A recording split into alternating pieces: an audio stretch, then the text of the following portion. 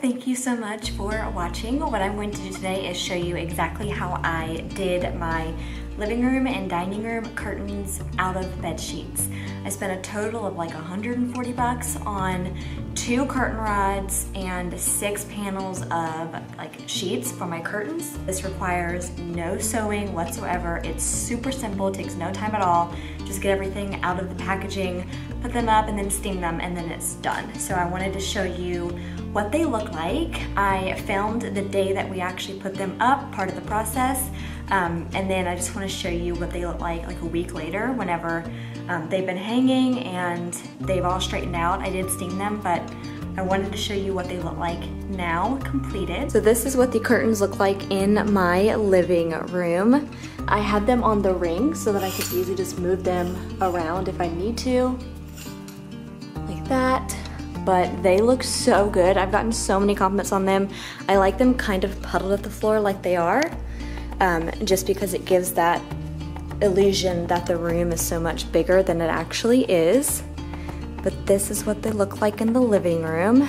This is them in my dining room. So I did the exact same thing. You can see that it's not quite as high off the ground as the living room is, so it is way more bustle down here, which I, again, do not mind. I just kind of let them hang kind of billowy like that, and I love the way that looks, how it puddles on the floor.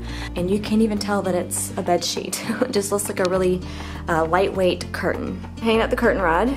This is I think it goes all the way up to 240 inches rod. And then these are all of the bed sheets, and I'm putting the rings on them now. So I think I put 8 on this one. I just kind of played around with it. And I ordered all the rings separately to fit around the curtain rod. So what I've done is I am taking a twin size flat sheet and I'm folding it in half with the seams on the inside. This is the inside and that's the outside because the seam is on the inside.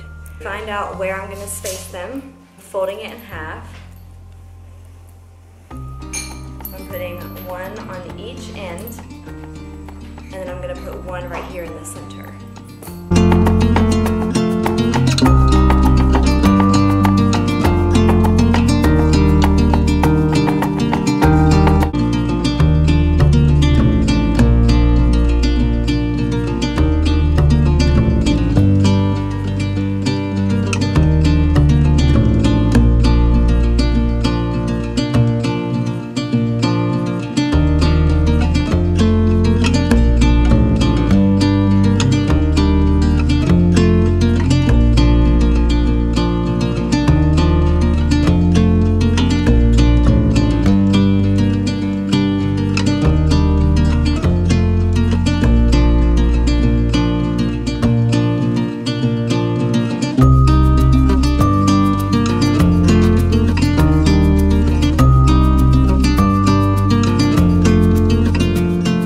So you can put like 4 hooks on the inside and then 4 on the outside, like around that hook. Does that make sense, Jason?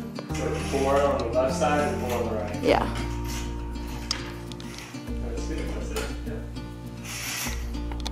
Yep.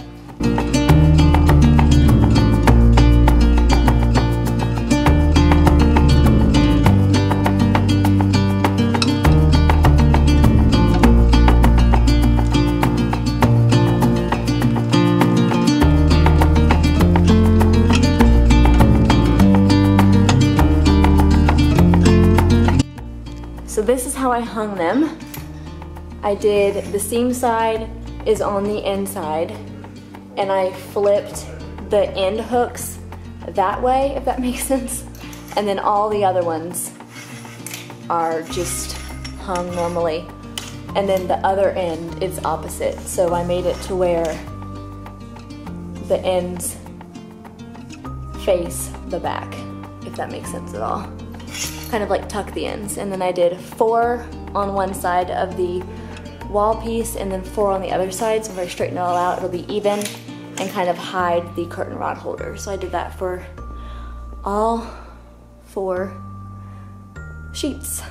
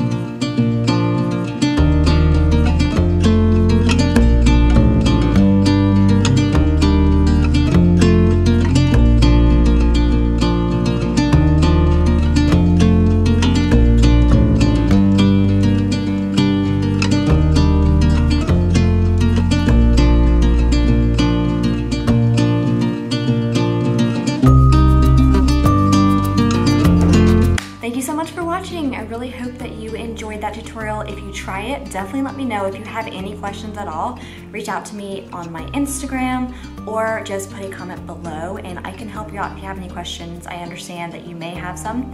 I have a lot of questions. I just kind of figured it out as I went along. I am going to be linking my blog post that has even more instruction in the description box below. Please subscribe and like if you enjoyed this so I know to make more of these in the future.